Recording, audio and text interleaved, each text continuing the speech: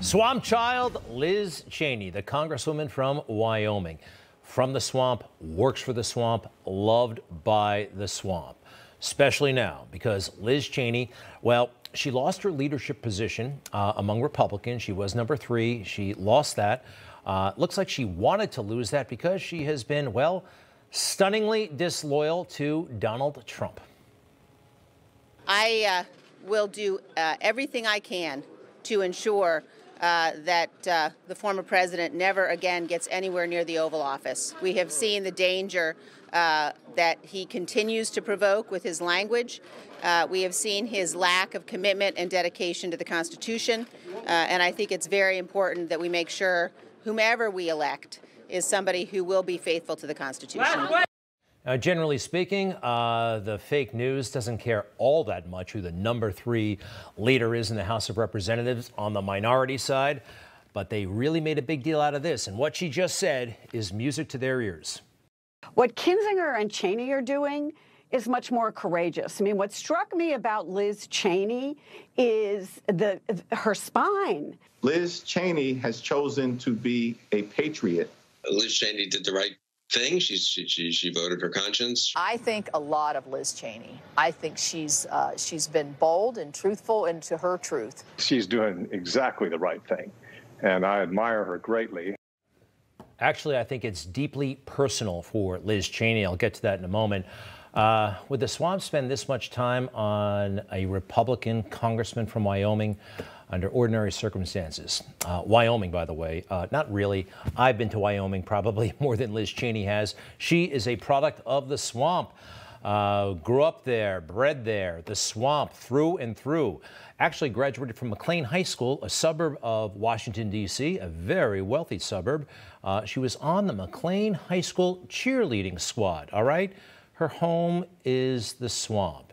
And her dad, of course, is the former Vice President Dick Cheney.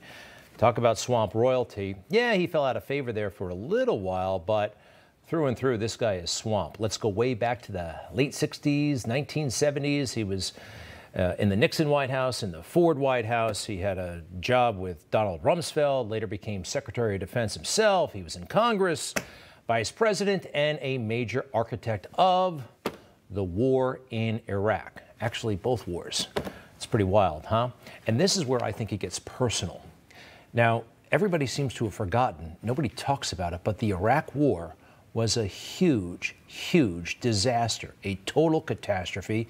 There were no weapons of mass destruction there. I was there myself. I couldn't believe it. I mean, back here at home, nobody seemed to really give a damn, and this country reelected Bush and Cheney in 2004. But you know who had the boldness to call it all out? You know who. Obviously, the war in Iraq was a big, fat mistake, all right? It was a mistake.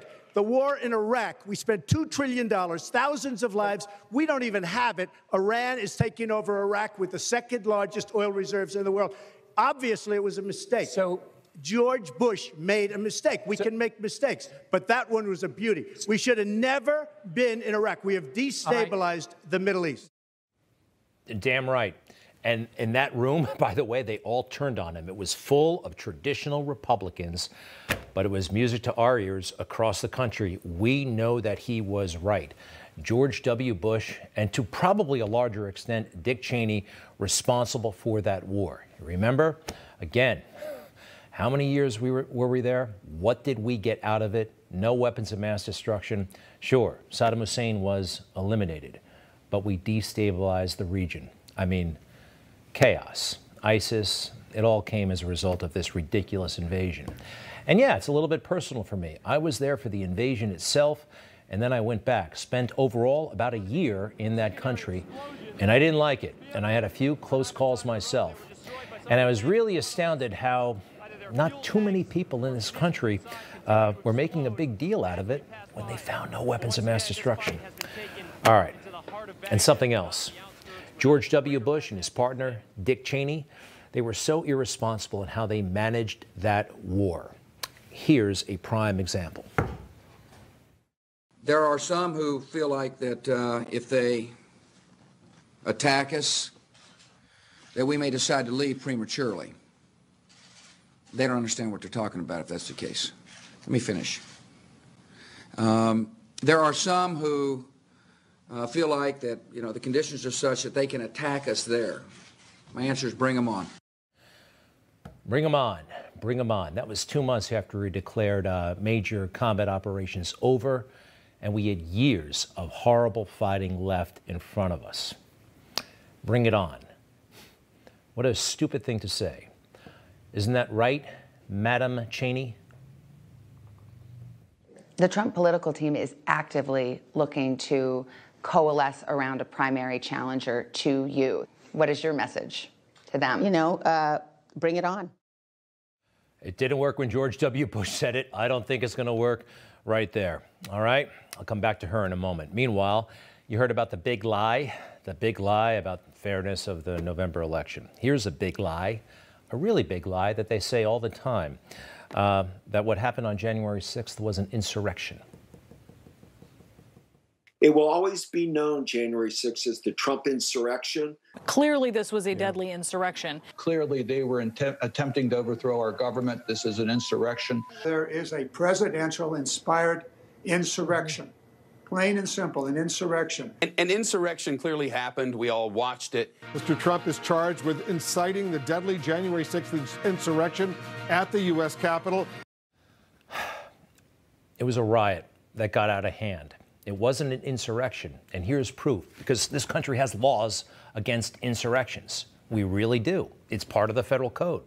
And they're charging everybody, left and right, with obstruction of federal proceedings, this, that, the other thing. Here's the law against insurrection. And if you look at everybody, and they've arrested hundreds of people, many of them are still in custody. No one's been charged with insurrection. And by the way, no one was armed. Isn't that interesting?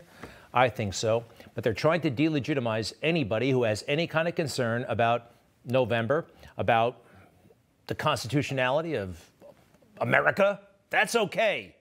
Jim Jordan was brilliant today as the Democrats ran this, but Jim Jordan made some great points about January 6th and what we were entitled to on that day. And does the Constitution allow members to object to the Electoral College results on January 6th after a presidential election?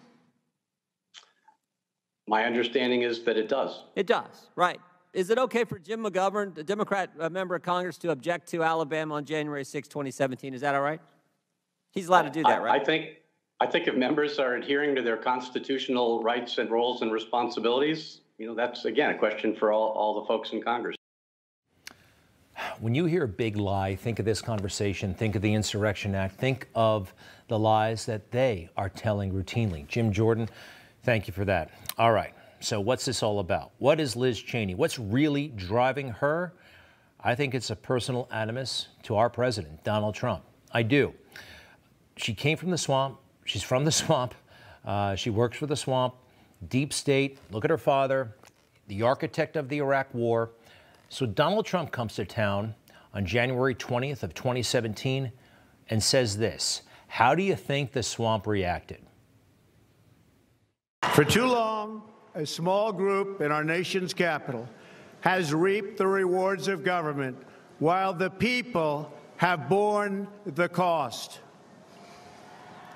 Washington flourished, but the people did not share in its wealth. Politicians prospered, but the jobs left and the factories closed. The establishment protected itself, but not the citizens of our country. Their victories have not been your victories. Their triumphs have not been your triumphs.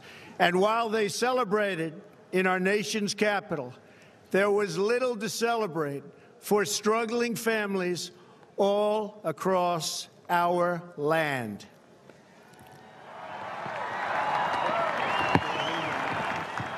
That all changes starting right here and right now.